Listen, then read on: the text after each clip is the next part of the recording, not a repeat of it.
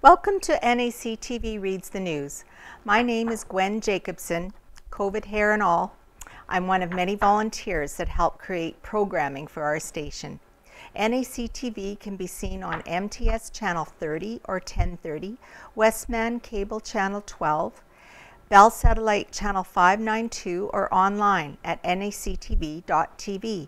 These programs are made possible by our volunteers, staff, advertisers, as well as donations made by you, the viewers.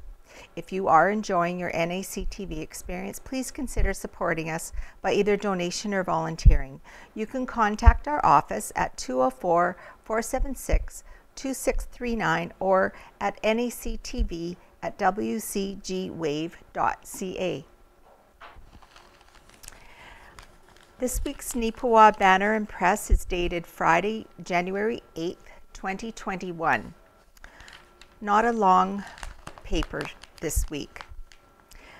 The front page shows a young man alongside his dog Sadie, starting off 2021 with a skate along a section of cleared off ice on a frozen dugout just southwest of Neepawa on January the 4th. There are many backyard rinks and ponds being cleared off with COVID being on set right now. New Year's baby born at Neepawa Health Center. The first baby of 2021 delivered at Neepawa Health Center was born this week. Lori Ann Joni Kleinsasser was born on January 5th at 3:37 a.m. to Dad Paulus and Mom Elaine Kleinsasser. At birth, she weighed 6 pounds 13 ounces and was 18 inches long. Lori Ann is the little sister to 4 siblings: 8-year-old Alana, 7-year-old Gabriel, 6-year-old Adrian, and 3-year-old Kelvin. The family is from the Newdale area.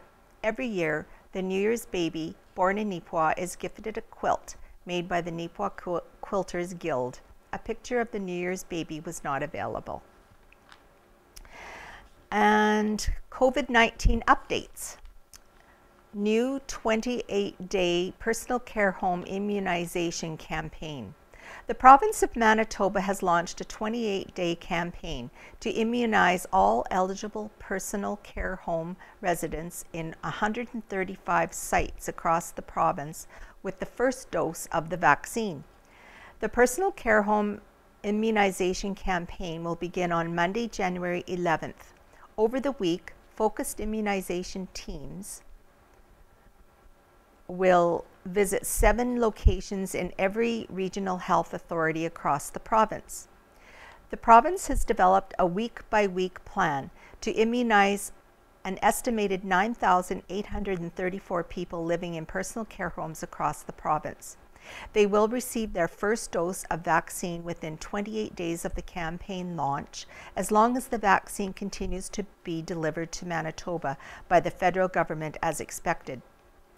The schedule will then be immediately repeated to provide the second dose to all personal care home residents. Immunizations are expected to use the Moderna and Pfizer vaccines. For COVID fines dated December 28th to January 3rd. A total of 279 warnings and 55 tickets were issued for the week of December 28th, 2020 to January 3rd, including 49 $1,296 tickets to individuals for various offenses and 6 tickets to individuals for failure to wear a mask in indoor public place.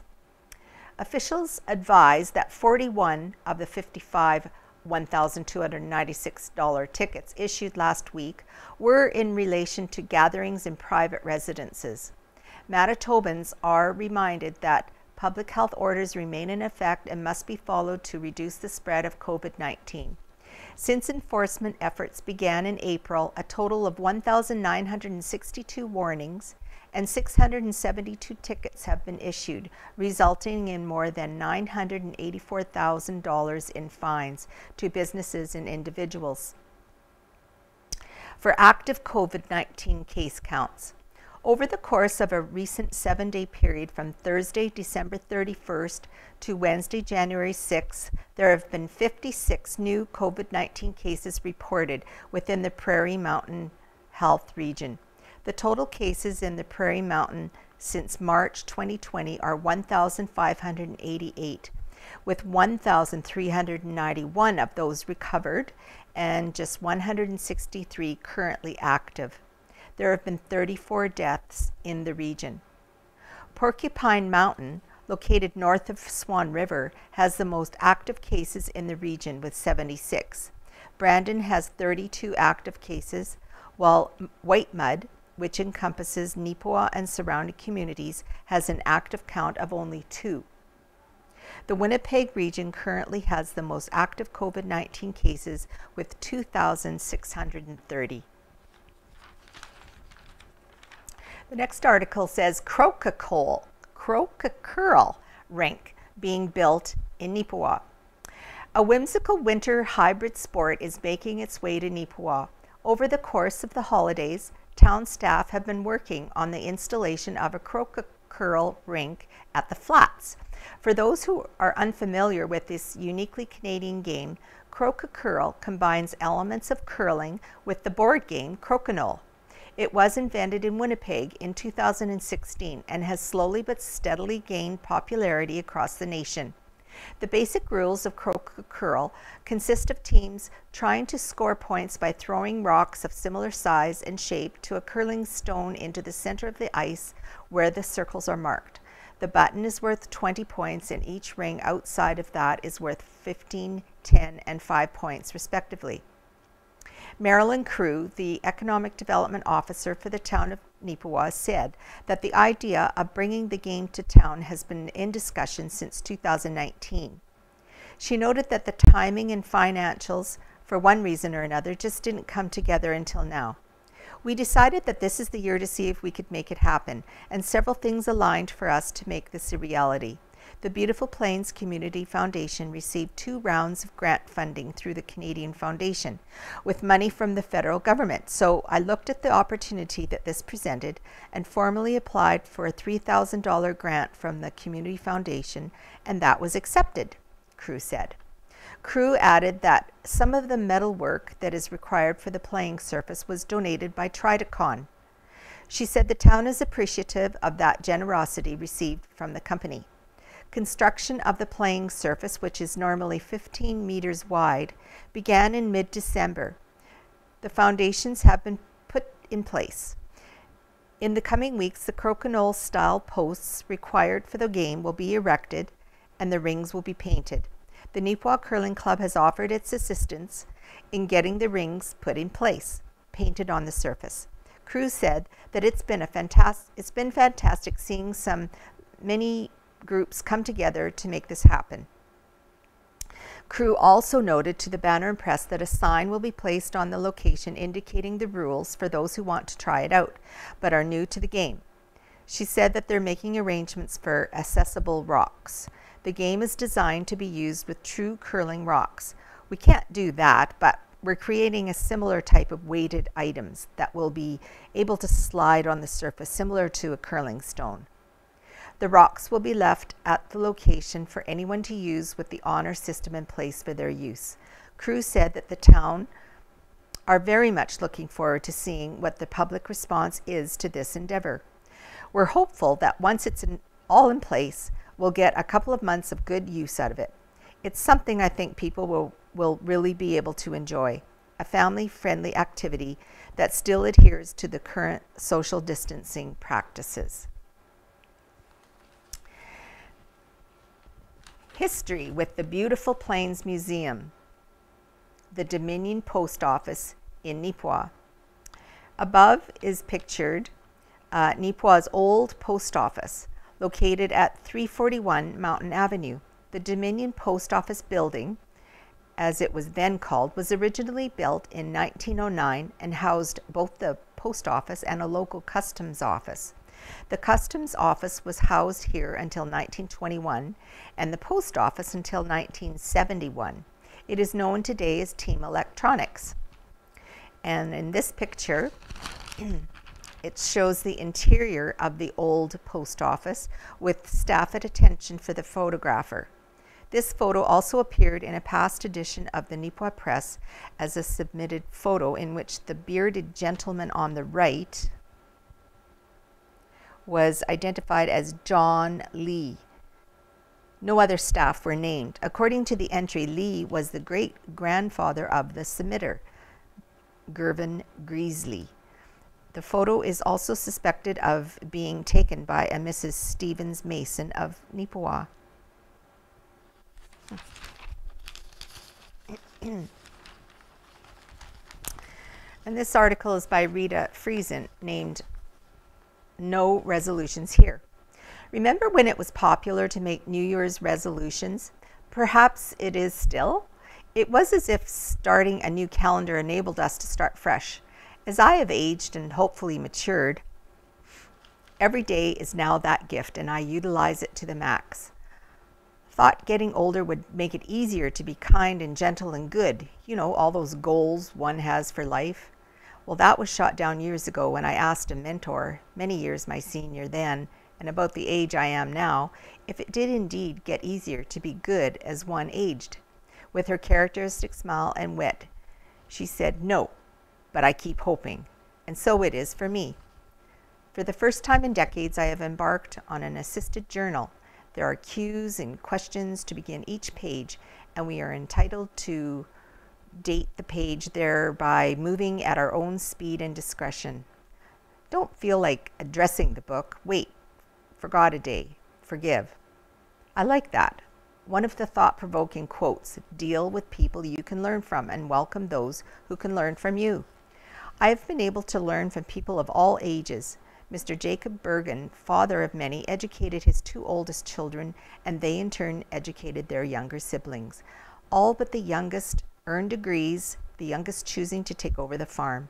He spoke German and I English, and we connected easily. He was elderly when he was still planting trees, fruit trees. He was showing me the apple sapling growing in the pit of a decayed tree. I wondered aloud why he was still planting trees when he would not likely live to eat the fruit.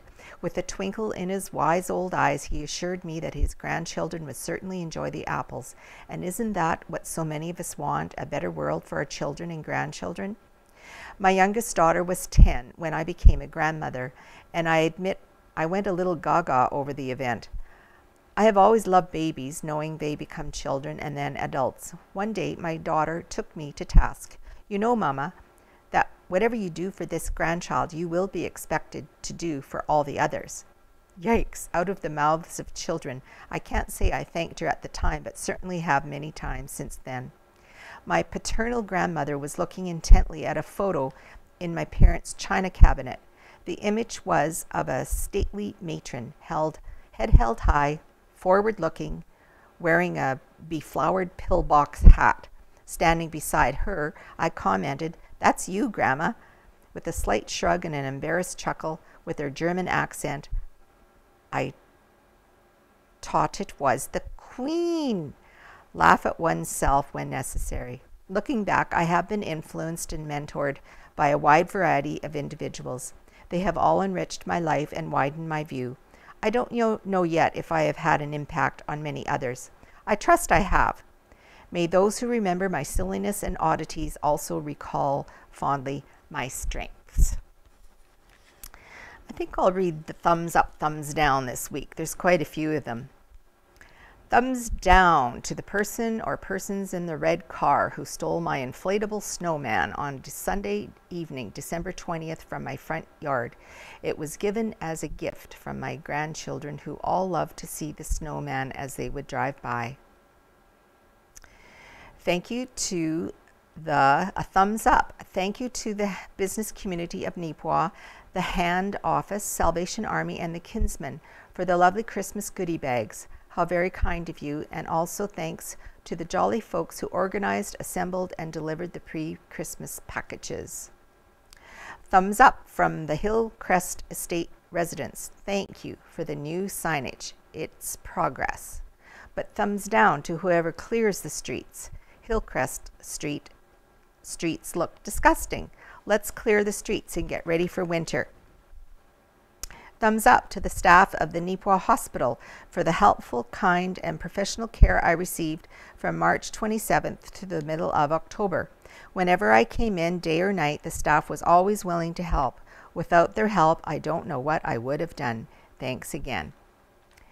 Thumbs up to the lady in Glenella who came to my door and dropped off cookies and fruitcake. They were delicious. I just wanted her to know that she brightened my Christmas. A thumbs up and thanks to the Christmas Dinner Committee, volunteers, local businesses, children for the lovely assortment of goodies, prayers, etc. I was overwhelmed as I thought of all of you put into something that would mean so much to me. May God bless you all. Thumbs up to Gladwin Scott for highlighting youth who are using their abilities and opportunities in so many positive ways. Thumbs up in quotation marks to snowmobilers who ask permission from rural property owners prior to crossing their lands. Respect for others is a key of civilized society. P.S. You might be inclined to suspect that the second thumbs up is dripping with sarcasm. And finally, thumbs down to the people in charge of cleaning sidewalks. And out of Helen Drysdale's kitchen, her topic is pork tenderloin this week. Manitoba's pork industry has a website with information on the pork industry, the benefits of eating pork, and recipes. The following information is taken from this site. Pork is a powerhouse of nutrition. Every bite provides high-quality protein, energy, and key vitamins and minerals. Pork is also naturally low in sodium and saturated fat. Pork is loaded with important B vitamins, including B6 and B12. Your body depends on daily replenishing of B vitamins to function properly. Pork is the leading food source of thiamine. Thiamine helps convert food into energy, regulate appetite, and maintain the normal function of the nervous system, heart, and muscles. Pork is the best meat source of riboflavin, which helps keep your nervous system, skin, and eyes healthy. Pork is an excellent source of selenium, a mineral that acts like an antioxidant by helping prevent and repair cell damage. Pork is a good source of iron, an essential mineral for the body since it helps maintain healthy red blood cells. Pork delivers a good supply of magnesium and phosphorus. Both minerals help to strengthen bones and teeth.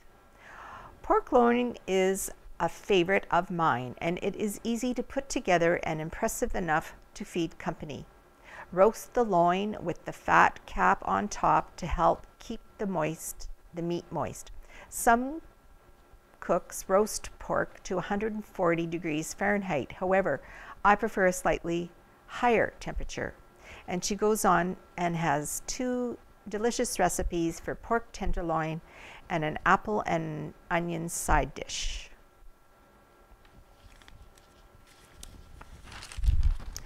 Community leaders discuss past year.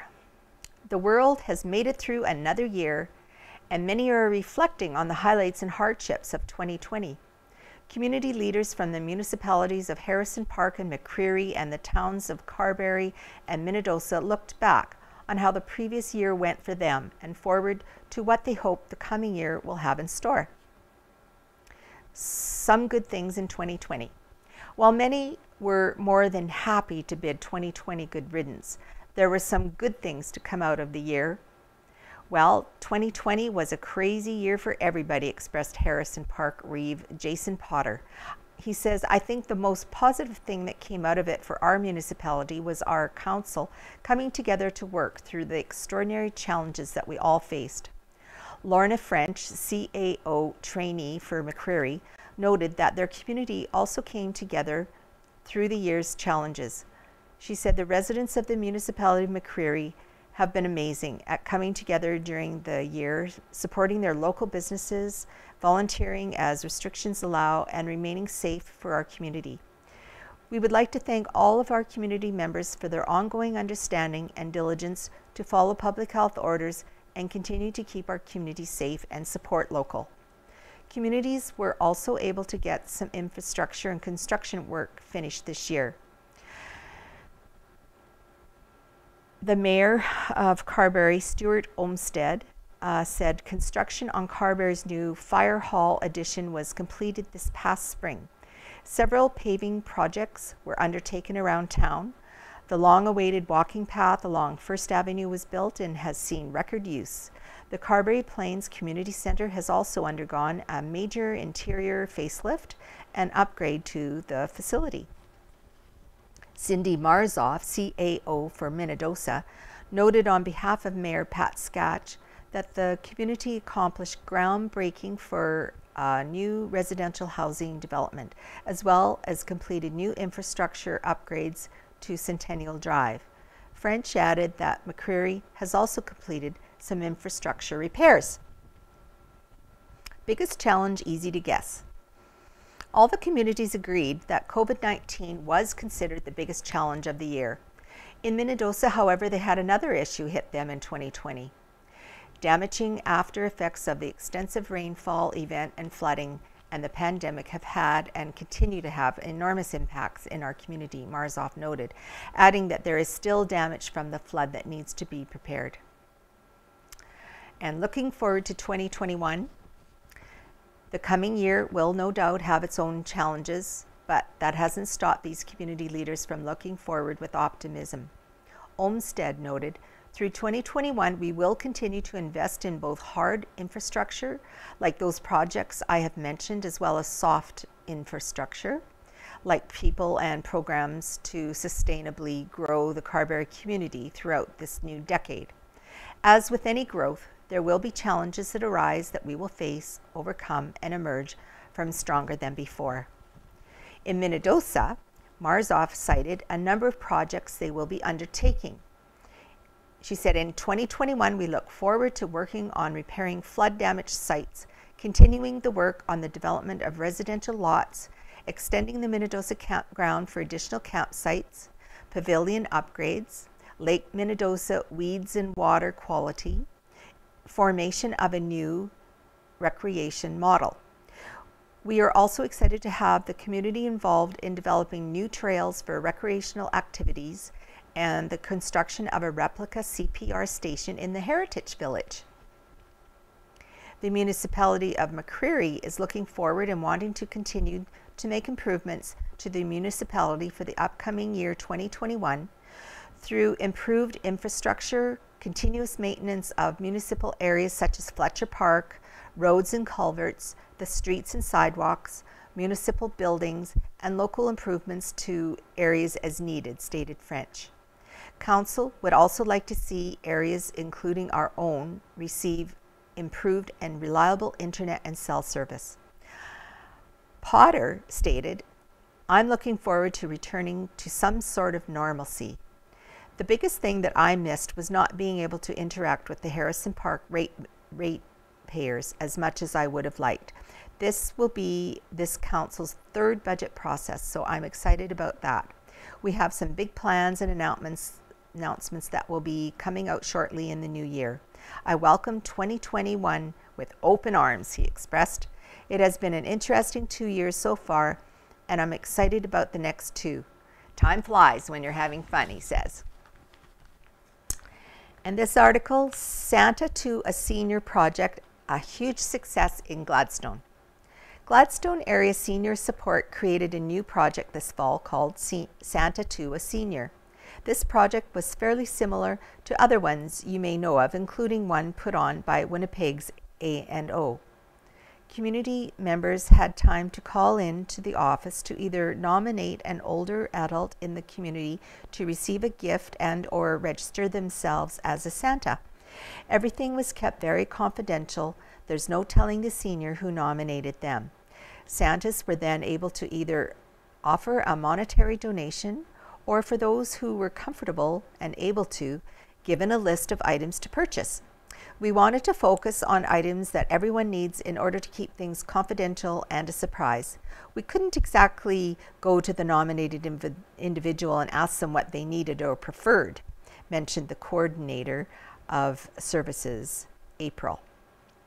Items on the list that could be purchased included, but were not limited to, personal hygiene items such as body wash, deodorant, soaps, shampoo and conditioner, lotions, socks, mittens, activity books, and treats of any sort, as long as they were not homemade, around the value of approximately $10 to $15.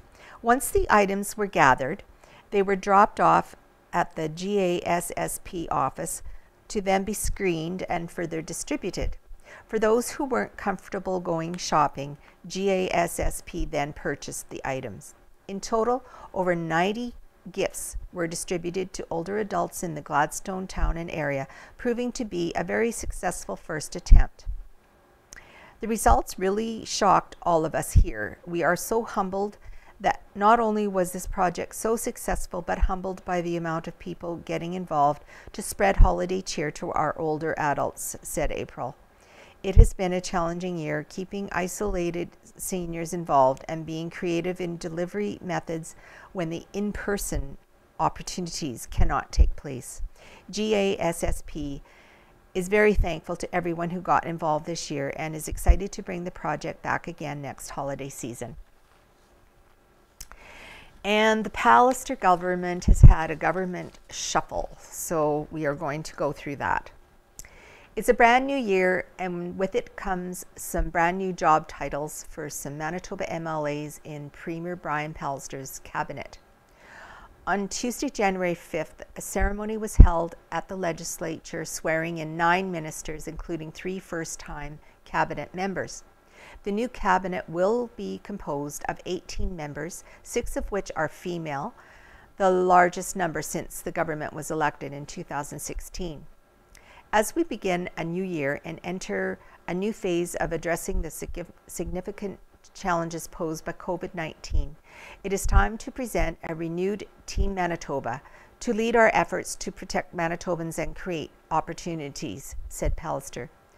Our strong team has a clear focus on helping working families, seniors, and vulnerable Manitobans, protecting our health and education systems, and setting the groundwork for a sustained economic recovery by creating job opportunities. The MLAs that were sworn into new portfolios included a trio of first-time cabinet members. The first is Wayne Iwasko, MLA for Lac du Bonny, enters cabinet as Minister for Advanced Education, Skills and Immigration. Next, Audrey Gordon, MLA for Southdale, enters cabinet as the first ever Minister for Mental Health, Wellness and Recovery. And Derek Johnson, MLA for Interlake Gimli, enters cabinet as Minister for Municipal Relations. Returning cabinet members who are shifting from one post to another include Calvin Gertson, MLA for Steinbach, becomes Deputy Premier and Minister of Legislative and Public Affairs and retains his role as Government House Leader. Heather Stephenson, MLA for Tuxedo, becomes Minister of Health and Seniors Care. Ralph Eichler, MLA for Lakeside, becomes Minister of Economic Development and Jobs. Cliff Cullen, MLA for Spruce Woods, becomes Minister of Education. Cameron Friesen, MLA for Morden Winkler, becomes Minister of Justice and Attorney General. Rochelle Squires, MLA for Riel, becomes Minister of Families as well as Minister responsible for Francophone Affairs. Ministers whose portfolio responsibles have not changed are Ron Schuler, Minister of Infrastructure, Blaine Peterson, Minister of Agriculture and Resource Development, Eileen Clark, Minister of Indigenous and Northern Relations, Kathy Cox, Minister of Sports, Culture and Heritage, Scott Fielding, Minister of Finance, Jeff Wharton, Minister of Crown Services, Reg Helwer, Minister of Central Services, and Sarah Gilmard, Minister of Conservation and Climate. Next is the Spruce Plains RCMP report from December 28th to January 3rd by Corporal Jacob Stanton. During the week of December 28th to January 3rd, Spruce Plains RCMP dealt with 54 police activities. On December the 28th, RCMP conducted COVID compliance checks in Minnedosa and Riding Mountain. All persons were found to be abiding by regulations. Police responded to a residential alarm in Neepawa, which was later determined to be false. Police also assisted with a non-suspicious sudden death in Gladstone. December 29th, RCMP responded to a 911 hang-up call in the RM of North Cypress Langford. It was discovered that a child called 911 because he was bored. The child was educated on the importance of using 911 for emergencies only. Police received a report of a dangerous driver in the RM of Minto O'Donnell, who, after patrolling the area, could not be located. Police attended the scene of a two-vehicle accident in Neepawa, which was caused by slippery road conditions, but there were no reported injuries. December 30th, RCMP were dispatched to a vehicle fire in the RM of Rosedale. There were no injuries and the vehicle was towed off the road. Police received a 911 hang-up call in Minnedosa, which was later determined to have been dialed accidentally. December 31st, RCMP received a report of a vehicle purchase, which was later discovered to have been stolen. The matter is still under investigation. Police issued tickets in Plumas and the RM of Rosedale to persons found not abiding by public health orders. Police received a report of fraud in Arden and a hit and run to a vehicle in Plumas. Both matters are still under investigation. January 1st, RCMP responded to a tractor fire in the municipality of Westlake Gladstone. The fire was not considered suspicious and there were no injuries. Police received reports of fraud and a suspicious person in Minnedosa. Both did not have sufficient evidence to proceed further. January 2nd, RCMP conducted various proactive traffic enforcement engaging with several motorists. January 3rd, RCMP responded to a residential alarm in Neepawa that was later determined to be false. Police issued several tickets to drivers who were found speeding. RCMP conducted 23 traffic enforcement actions during this reporting period. If you have any information about these crimes or any other crimes, please contact your local RCMP office or Crime Stoppers at 1-800-222-8477. Due to the ongoing COVID-19 pandemic, the Neepawa and Minnedosa RCMP detachments advise they will be limiting front counter services at the detachments until further notice.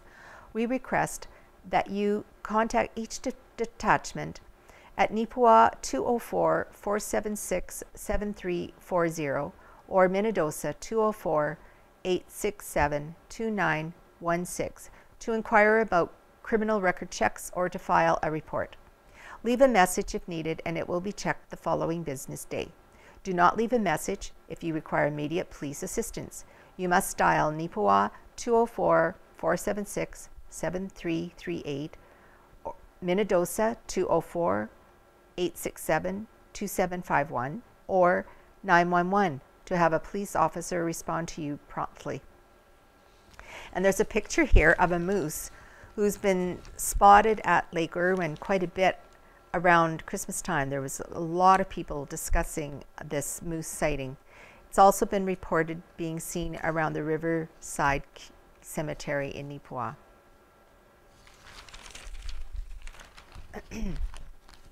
Top 5 MPI frauds of 2020 revealed. While the COVID-19 pandemic disrupted much of normal goings-on in our province, fraudsters didn't miss a beat in their efforts to defraud Manitoba Public Insurance, or MPI, and its customers.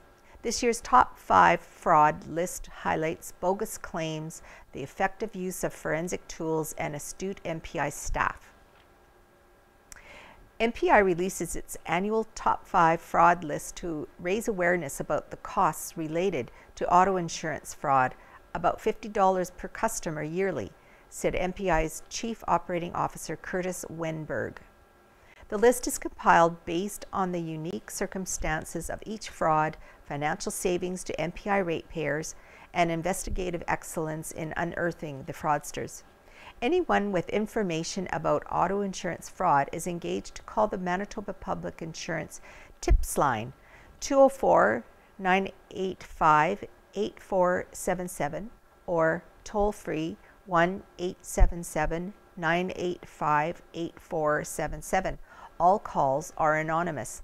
Suspicious claims are handled by MPI's Special Investigation Unit, or SIU. As of the end of this November, claims savings are more than $13 million, with the SIU closing nearly 1,000 suspicious investigations.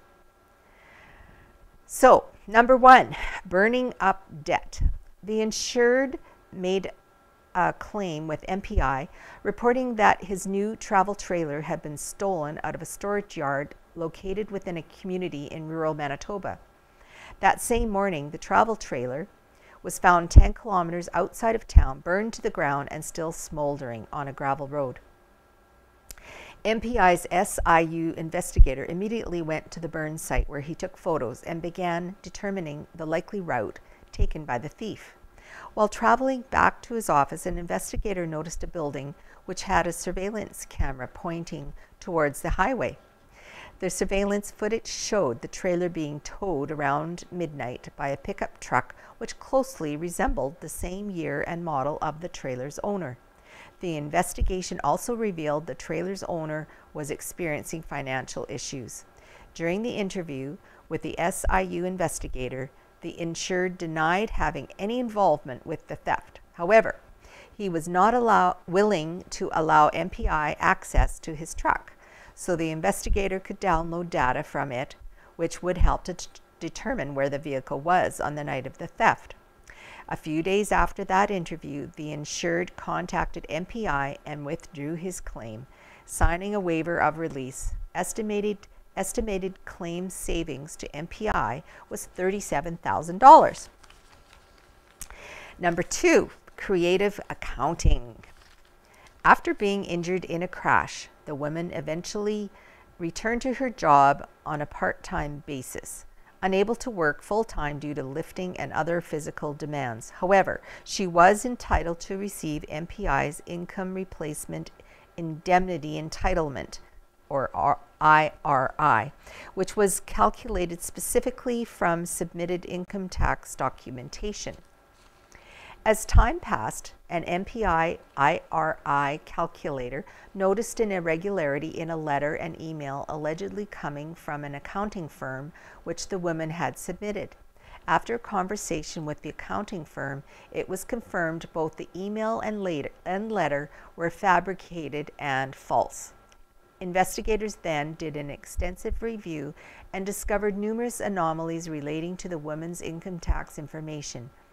It was noted that many of the documents appeared to have been deliberately edited and included entries that were misaligned, entries in varying sized fonts, incomplete and incorrect field entries, wrong totals, and in 2 different years she reported the exact same income to the cent. With all this information, the woman's benefits were terminated, resulting in an estimated savings to MPI and its customers of nearly $800,000, a figure based on future payouts. MPI is also seeking to recover $100,000.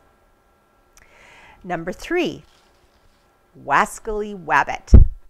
The driver claimed a rabbit suddenly popped out of the bushes and ran in front of his vehicle. Startled, the driver said he applied the brakes and, while attempting to avoid the little animal, crashed head-on into a light standard. The vehicle sustained extensive front-end damage.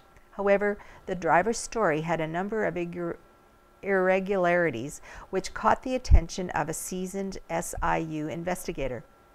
The investigation revealed the man, 20 years old, was experiencing significant financial issues, exasperated by a large vehicle payment. A download from the vehicle's crash data recorder showed the vehicle was accelerating at the time of the crash, contradicting the man's story that he was braking before he hit the pole. With all the evidence in hand, the claim was denied. Claim savings to MPI and its customers, $31,000. Number 4, Mr. Volunteer. The man claimed he was physically unable to do his demanding physical labor job after getting into a collision. He soon began receiving income replacement payments from MPI. However, as the months moved on, an MPI case manager began to have suspicions about their claimant. The file was then forwarded to MPI's SIU.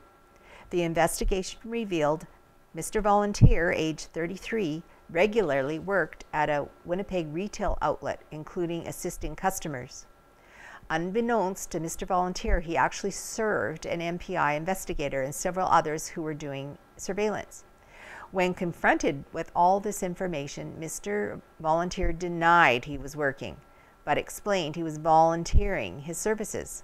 The man's benefits were terminated, resulting in an estimated savings to MPI and its customers of nearly $300,000.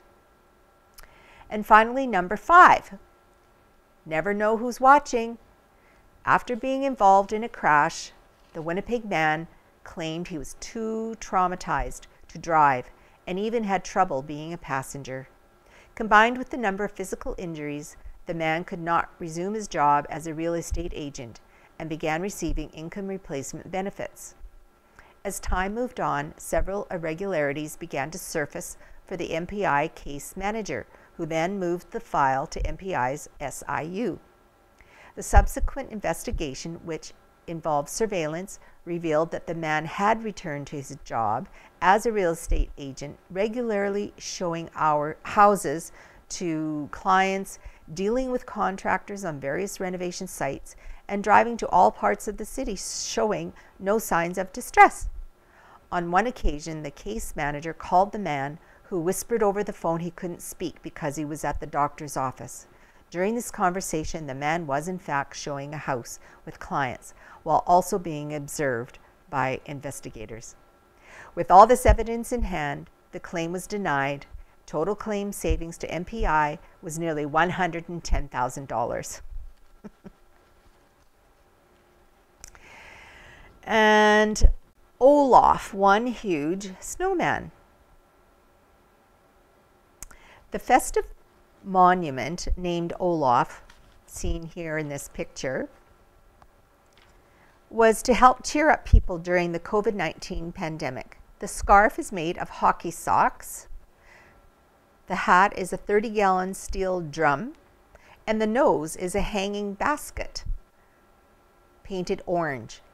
The snowman is located about 1 kilometer south of the Trans-Canada Highway, down Road 87, approximately 6 kilometers west of the Carberry Junction.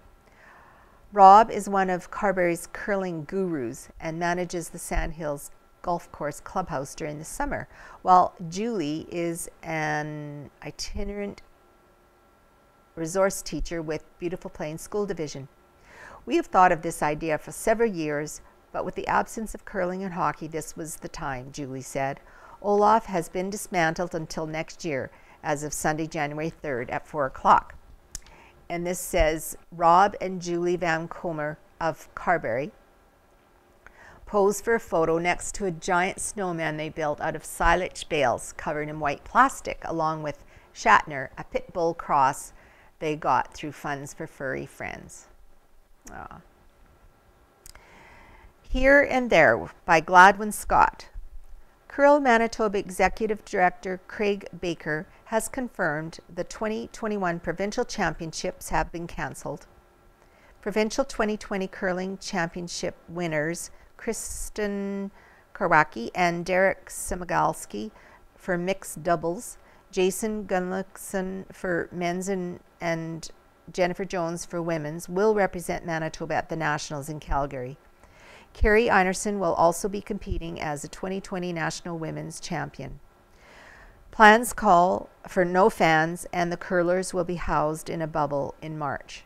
It's a special feeling to wear that Manitoba buffalo on your back, stated a happy Derek Samigalski. To help celebrate Canada's 150th anniversary, the Manitoba Curling Hall of Fame decided to select its 150 top rinks. They then ranked the top 25 most notable curling rinks as determined by a group of media, volunteers, and committee members. Top ranking went to Jennifer Jones of St. Vital, 2005 to 2020, who won 6 national women's titles and 2 world championships. The number 2 ranked team was Dawn Duguid of Granite, who captured world men's crowns in 1970 and 71. Carberry skip Braden Calvert's Deer Lodge squad won 2 Canadian and 1 world junior title in 2014 and 15 to be ranked 14th. Derek Semigalski is second for skip Mike McEwen, 2008 to 18, who finished 22nd. Carberry's Ab Gowanluck's 1938 foursome was selected 23rd, while Oakville's Joan Ingram of Fort Garry, 1967 to 73, rounded out number 25. Peter Nichols, MCHOF president, made the announcement. Reverend Ken Moffat, who grew up in the Gregg district and has been a longtime resident of Thunder Bay, Ontario, will celebrate his 95th birthday in April. He was our minister when we were married almost 6 decades ago in Hamiota. When in the Westman area, Ken played baseball with a strong Arrow River tournament team and also practiced with coach Frank McKinnon's Hamiota senior hockey team, although I'm not sure if he ever made the starting lineup. However, distance running was his forte. He won many marathons even when he was in his 80s, although he humbly admitted to be the only competitor in several events. Former Carberry United Church minister Peggy Reed has continued to preach from Hillsborough, New Brunswick via Facebook since mid-March and has a wide viewing from St. John's, Newfoundland to Canmore and Wainwright, Alberta, plus Miramichi, New Brunswick. Always energetic, Peggy did spend 2 years in Africa, Nigeria, and Ghana, and along with husband Dennis Single of Waldersea, helped initiate a handbell choir in New Brunswick. Her mother-in-law, Edna Single, resides in Neepawa's Country Meadows. A welcome resident at Minnedosa Care Home. There's a picture of Gayleen Stimpson. Gayleen Stimpson, the eldest of our 4 sisters, entered the Minnedosa Personal Care Home as a permanent resident in late August. Personal Care Home residents and staff have discovered Gayleen as a welcome addition to her new home. Confined to a wheelchair, she has not lost her desire to help people. A talented musician, she has played the piano for musical entertainment, which is appreciated by most of the Personal Care Home residents. They enjoy listening, singing, clapping their hands, and tapping their toes for Christmas and old favorites. At least once or twice each week in December, the residents congregate for a Personal Care Home sing-song. Gayleen spent most of her 35-year teaching career at Strathclair, where she was deeply involved in community activities.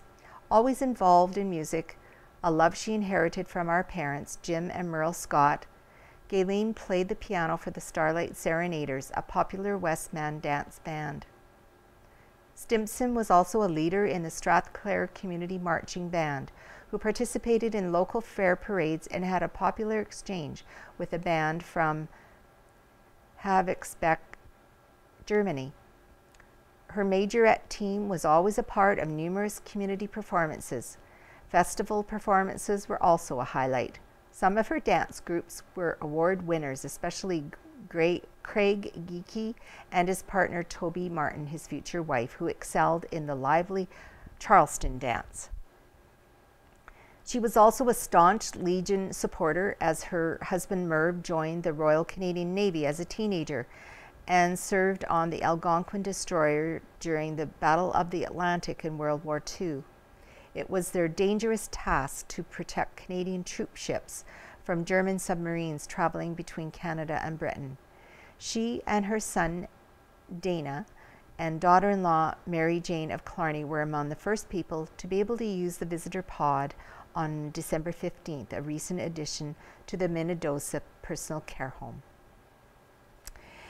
And our last piece of the Neepawa banner is a community profile on Hannah Ramsey. Hannah Ramsey, age 17, is a member of the 2021 Carberry Collegiate graduating class who has excelled in the local and step-in-time dance programs. My first involvement with Hannah was in Brenda Hoffer's grade 4 Pen Pal project.